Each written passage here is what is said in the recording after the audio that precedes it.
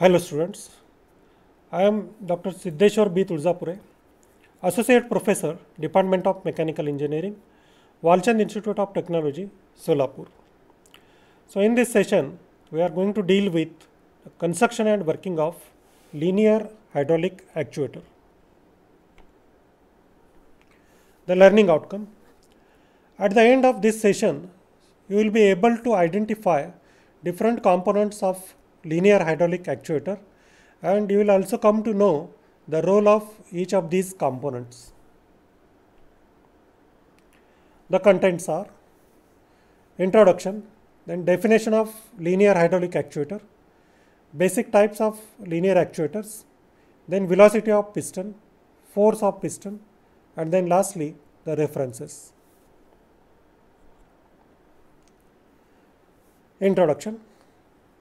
Hydraulic actuators are devices which convert liquid energy into mechanical energy.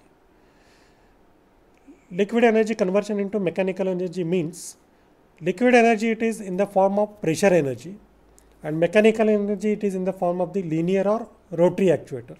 Okay, that is pressure energy is being converted into linear or rotary actuators in the hydraulic rotary motion in the hydraulic actuators. So now we are going to have linear hydraulic actuator, means hydraulic actuators which convert liquid energy into linear motion. We are not concerned with now rotary motion. So linear motion it is a mechanical energy. So linear motion, if it is output from that one and input is the pressure energy of the liquid, that is oil. So we are going to call that actuator as a linear hydraulic actuator. So these are cylinder and pistons, say the forward stroke and the backward stroke, etc. So these are taking place for the piston, and we are supplying the pressurized oil, and the unpressurized oil it is coming outside the say that cylinder. Let us see the construction and working of this linear actuator. So we are having the cylinder, say this one. It is having two ports, one port on the left hand side and one port on the right hand side. These are ports or holes through which the oil can enter into the cylinder and it can come also outside the cylinder. Then we are having the piston, so which is shown in the red color. Now we can think of, say, the pressurized oil, if it is entering through the left hand side port or hole into the cylinder, the piston moves towards the right hand side. This is called as either extension stroke, or it is also called as forward stroke towards the right. The oil which is available on the right hand side, so it comes outside, and due to the gravity it goes to the reservoir back. Then during the say return stroke, we are having actually the shifting of the spool in the direction control valve. So the oil supply will be to the opposite end, so that is the rod end side we are having, that is on the right hand side. The pressurized oil goes here and exert the pressure on the piston. So piston comes back to its original position, whatever oil is here, so it will come outside. So this stroke it is called as retraction, or it is called as also backward stroke of the piston. Okay. The basic types of linear actuators, these are single acting cylinder, double acting cylinder we are having. So the acting word indicates use of pressure energy for linear motion. Single indicates direction. So in one direction only, that is, so in one direction the movement of the piston it is occurring with the help of the pressure energy of the oil. So generally the forward stroke. Double acting indicates two direction, that is forward and backward stroke. Both these strokes are occurring with the help of the pressure energy of the oil. So see here, so earlier we have seen that cylinder and piston diagram, so which was double acting. So now we have gone for, here it is single acting cylinder. So only forward motion by the pressure energy of the oil it is going to take place. So the construction wise difference you can observe here, we are having only one hole at the left hand side port, left hand side. So this end it is called as cap end, and we are having the pressurized oil supply to this end. The piston it is going to move towards the right hand side. Okay. Now when it goes to the right hand side, piston moves to the right hand side, that is the extension stroke occurs. So the retraction stroke or the backward stroke also must occur. Okay, the return stroke we are calling it as. So you can think of in what different ways return stroke of the piston may take place. We should have some arrangement for that one, and in general we have seen at number of places. So we are having the automatic retrieval of that particular object.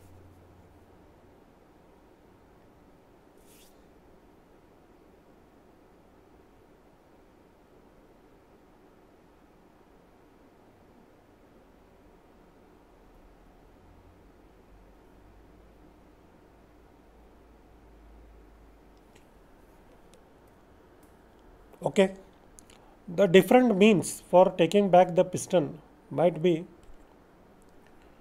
one, it is say the weight we can make use or the gravity.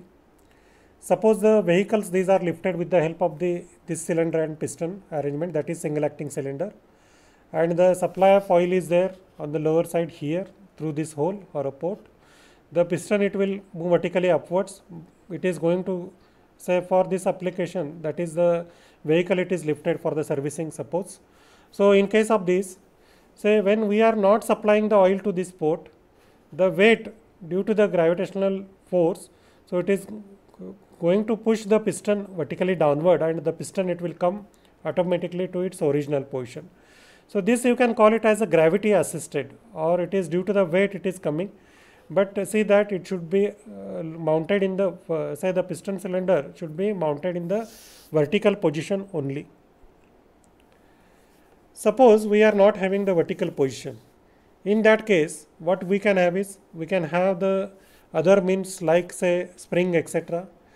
When we are supplying the pressurized oil to the left hand side port, so what we are getting is the forward stroke of the piston we are getting, the spring will get compressed. When there is no supply of the oil, so at that time the spring, it will push the piston back to its original position. So this spring we have shown it here inside the say cylinder. It may be also externally mounted, and we can have either the spring in the outside the cylinder or inside the cylinder also. The different arrangements we are having. Now let us see what is the area exposed to the pressurized oil. In case of suppose that double acting cylinder we are taking, in case of that we are having the say the pressurized oil supplied to this end, that is cap end. So in case of this, we are having say the area exposed as the cross section area of this cylinder, or you can say that piston area. Okay, then the extension stroke it is occurring. Okay, so you can have the diameter of the piston as d, then pi by 4 d square will be the area of the piston. Say during the return stroke, when the supply of oil is to this port or a hole, that is at rod end side, so the say area of piston minus area of piston rod, that is the cross section area as we are considering. So cross section area of piston, say area of piston pi by 4 d square minus area of the piston rod, that is the cross section area of the piston rod we have to take. This is say you can see that the lesser area it is there on which the pressurized oil it is acting when say retraction stroke it is taking place. Now the velocity of piston we will think of. The continuity equation we are knowing, say we have studied in fluid mechanics course, it is Q is equal to A into V. So if discharge is constant, in case of that one, the Q it is remaining constant we are saying. Velocity of oil in the cylinder, it is dependent on the area exposed to the oil pressure. Okay. So during the forward stroke, you can observe now here area and velocity, these will be inversely proportional to each other. Means if area is more, the velocity it will be lesser, and vice versa. So area more, it is during the forward stroke. So the oil pressure it is acting on the complete area of the piston. So the area it is more as compared to during the forward backward stroke. So the slower movement will be there, and during the backward stroke area on which it is that oil it is acting, so it is lesser, and the backward stroke hence it will be faster. In case of say the force of the piston, developed by the piston or force due to the piston. So force is equal to, we are having pressure into area. Okay. So here the pressure of oil, it is constant. So force will be proportional to this area. So you can say that during the forward stroke, what we are having is area is more. So because of that one, the more force will be developed. So these forces can be used for the cutting strokes in the, say, metal operations, etc. So or where the force requirement it is more, so forward stroke it should be used. And during the backward stroke, it is already, firstly it is faster, and then secondly, so as the area it is lesser, so the force also will be lesser. So less force will be developed by the piston during the backward stroke. So velocity and piston both dependent on area, and what we have observed is during the forward stroke velocity is lesser, force is more, and during the return stroke velocity is more and say the force is lesser. You can have the speeds in both the directions and the forces also same by making the areas on which the oil pressure it is acting as same. So it is a double acting cylinder, just ports, these are not shown here. Okay, so the ports here, one more, one here and one here. So two piston rods we are having, on one on left hand side, one on right hand side, and then we are going to have the same velocity and same force of the piston in both the strokes, that is in forward stroke and the backward stroke. These are the references used for this particular session. Thank you.